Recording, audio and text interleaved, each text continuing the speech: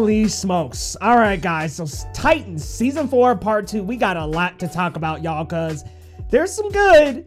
And as usual, there's quite a bit of bad. But y'all, welcome into the channel. The name is Leo Rydell, and this is Geekly Goods. And hey, if it's your first time to cover the MCU, DCU, and beyond, guys, today we are covering DC and Talking Titans Season 4, Part 2. That's episodes 7 through 12, which drop on Thursday, April 13th, guys. And I'm just gonna be honest here. I have mixed feelings, very mixed feelings, a little more on the meh side, especially for this being a series finale. I can excuse the last season finale with Donna coming in and a big middle finger to the second season and basically her being zapped by lightning and not having to do much. But here, when it feels like the season, or I'm sorry, the series is supposed to close, I thought maybe there would be a little more effort.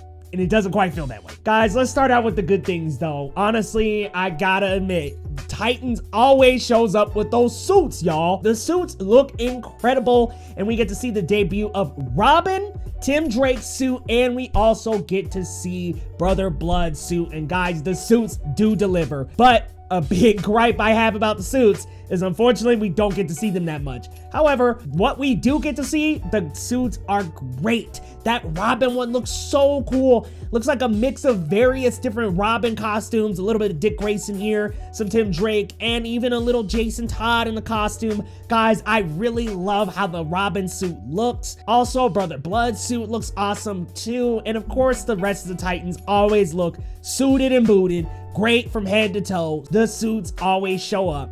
Also, I want to shout out Tim Drake. I thought that he got a great character arc throughout Titans, starting in season 3 when he starts getting mixed up with the Titans and is so interested in Batman, but more so Robin. And they really take that and bring us through an evolution of this character throughout the next few seasons. We get to see Robin realized, and that was such a breath of fresh air because it feels like all the character arcs that go on in the show just are always so like weird and off-putting, and I don't know, not that they're terrible, but they're just, some of the development that goes on in the show is a little so-so. However, I really did like that character as well. Also, gotta shout out Superboy. I like where they went with the Lex stuff. I was liking them digging a little bit deeper into that, but stay tuned. There's going to be some things going on with that, but I do enjoy that he embraced Lex a little bit more here. And I thought that that was cool because it's like, okay, he's Superman and Lex Luthor. So it's a cool pathway for his story to take. You know, he's basically in the middle of the road with two pathways opened up. So I really like that. I really like the duality that's going on with that character a lot. And I like where it's realized here. But honestly, guys, we gotta talk about these stories that go on in Titans. It's always so much going on that doesn't need to happen. Honestly, Beast Boy gets a little stiffed here with his story involving the Red from the comics. I think, unfortunately, it just looks visually jarring. It's not explained well. It wasn't really explained well in the comics, so I can't really knock them too much, but I think they need to do a little bit of differentiating that in the live action because it just did not come across lore-wise that understandable. You've got these weird characters popping up, but I will say this, we got some great cameos happening here. Like, there are some A1 cameos that happen this season, so, or at least in this part, so definitely stay tuned. I'm not gonna spoil. One of them has already been talked about online, so you should, if you're following Titans and these DC shows, you'll know exactly which cameo I'm talking about that has been, the showrunner has said which date the episode is gonna drop. So you already know what character that is. Also, other cameos that were just, I did not see coming. So I really liked that about the season. But of course, the stories that go on just really drag this show back. And not all of the acting is that great. I really think they fumbled the bag with the Brother Blood character. I think there's so much to that character, and I really liked the introduction of Sebastian, giving him, of course, that kind of beat down by the system, but took things too far. And I kind of liked where they were going with that character, and they completely fumble it. We barely see him in the suit. I'm not gonna get too far into spoilers, but I think that they really did not do a great job with that character. The character writing for that just came to a screeching halt in part 2, in my opinion, and the decisions that were made with that character, I did not like. But I am a fan of that actor, and I think that he does really a good performance. I was worried already when we barely saw him as Brother Blood in the first part, so unfortunately, there's not a ton of that. But getting on to some other things, there's just so many plots going on at all times, and some of them are strong. Like I said, the Superboy and Tim Drake stories are really strong this season. Some of the stuff that Dick and Corey are going through is very reminiscent of other shows. You will understand as soon as you see it. I'm not trying to spoil here, but I was very reminded of a very recent comic book show. I'm gonna just give you a hint. It's Marvel, and it started out the D+ shows. That's all I'm gonna say. But just some weird twists and turns going on this season. But I think the biggest writing error is this is supposed to feel like a complete story.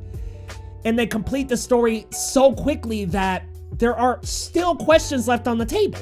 There are things that happen that I've still got some questions about, but they rush to the ending. Unfortunately, this is something I see in the Marvel Disney Plus shows as well. They bulk us with all these different characters and mini plots and, you know, misdirect us from this central plot. And unfortunately, it creates a rush to the ending. It's almost like you're running a marathon to get to the finale, so it just doesn't work. It's murky here. The writing just does not work. So I'm going to really need them to dial back all of these plot lines going on and just really give us one neat thing, unless they want to do the Doom Patrol route. But this is the last season, guys. It does end, and I will admit, while I have so many issues, don't even get me started on the visual effects. Let's talk about that really quick. Terrible. That's all I gotta say. But while there are so many issues, I'm bittersweet about it. And I don't know why. I think I really enjoy, maybe hate watching this show, but at the same time, deep down, there are some things I really enjoy. So honestly, there are just some things I really like and some things I really dislike about this show. A lot that I really dislike, but man, it's so hard for them to touch that season 3 with Red Hood. That was by far the best Titan season. That third season was excellent in my opinion. Yes, I know people are gonna come at me for that one. Go ahead, at me at Twitter, at Geekly Goods, let me know. But I loved that third season. And then just this fourth one, the first half was okay. I could see the cracks starting to form, and I think we kind of fumbled a little bit here. It's a little meh. Leaves me wanting more simply because the conclusion was so empty and it was so rushed, and we had to conclude all these storylines so quickly, and it made me question, does the show even know it's ending? But guys, it has been real. Titans is over. This is it. This is the conclusion, the finale of the series, unless they come back for another season, which I don't know, I wouldn't be mad. But y'all gotta let me know your thoughts down in the comments. How you feeling about Titans Season 4 Part 2? Guys, if I had to give a rating for Titans Season 4 Part 2, y'all, I'm gonna go ahead and go with a 6 out of 10. Unfortunately, there are just some really mediocre and bad things that happen, but the ending, at least I will say the very ending, while rushed, is at least satisfying. So, while it was mediocre, it was also satisfying to see some good stories come to an end. But guys, let me know your thoughts down in the comments, and hey, if you're new on the channel, hit that subscribe button down below, baby, and we'll see you next time on Geekly Goods.